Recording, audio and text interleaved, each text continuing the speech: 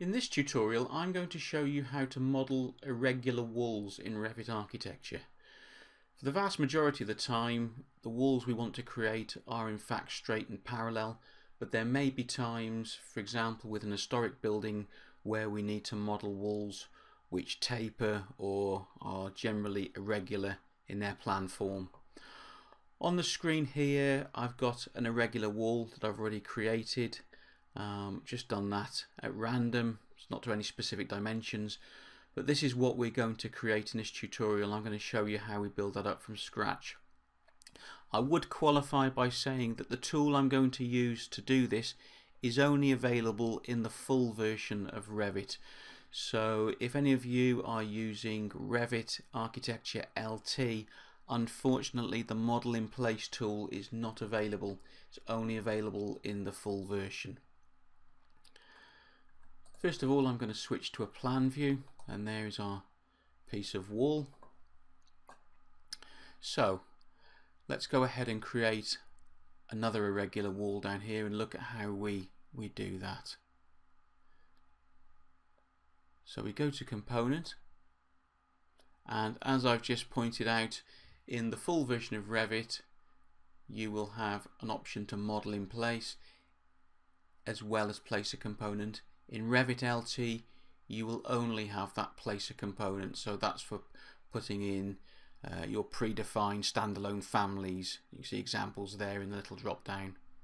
But in the full version of Revit you have the ability to model using extrusion sweeps, void forms, revolves, etc. to create custom forms in your project.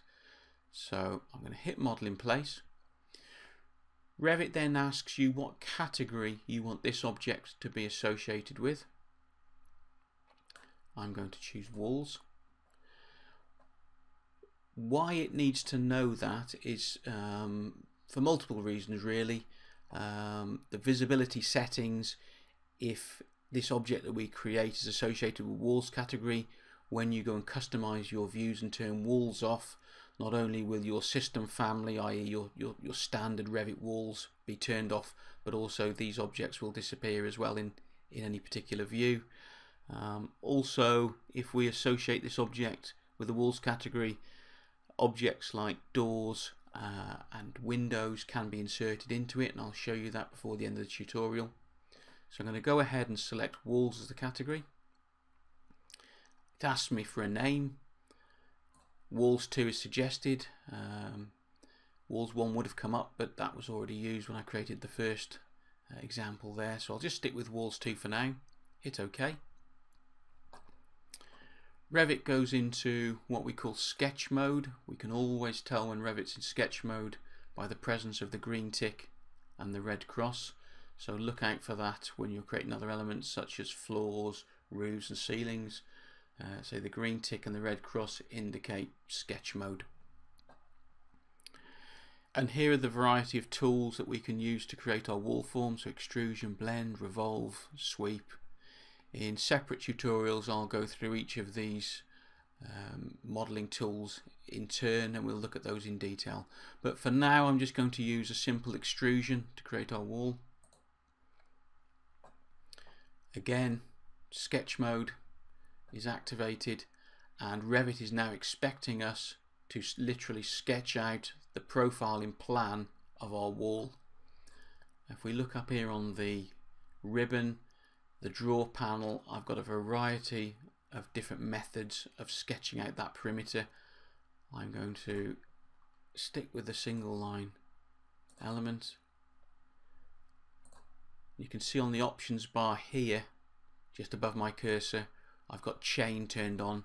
That's allowing me to keep placing these bits of sketch lines without having to go back and select draw each time. So I'm just going to go around. You can see I'm doing this in a random fashion,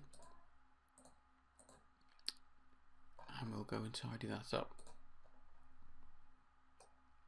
So we've got our closed loop for our extrusion. We've got a depth there, we can adjust that after. We can also adjust it on here, the extrusion start and extrusion end. This is relative to the work plane, so for level 0 this would be whatever level 0 is set at in your model.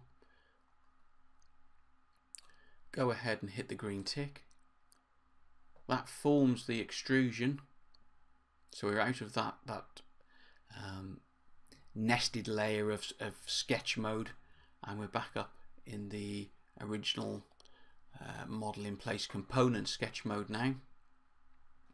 If I'm happy with that, I can go ahead and hit finish model, and if I switch to 3D, there is our new irregular wall.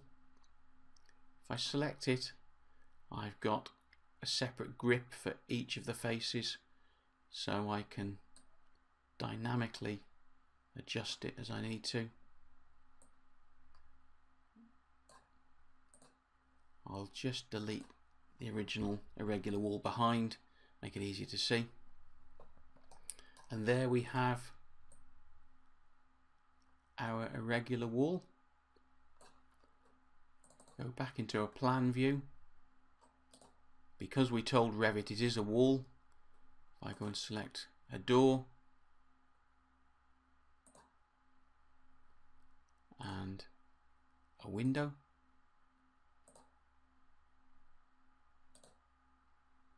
let me have a look in 3D, you'll see that we can insert those objects into the wall. Many more tutorials and articles on Autodesk Revit Architecture can be found at bimscape.com. Once at the home page, just navigate to Articles, Autodesk Revit.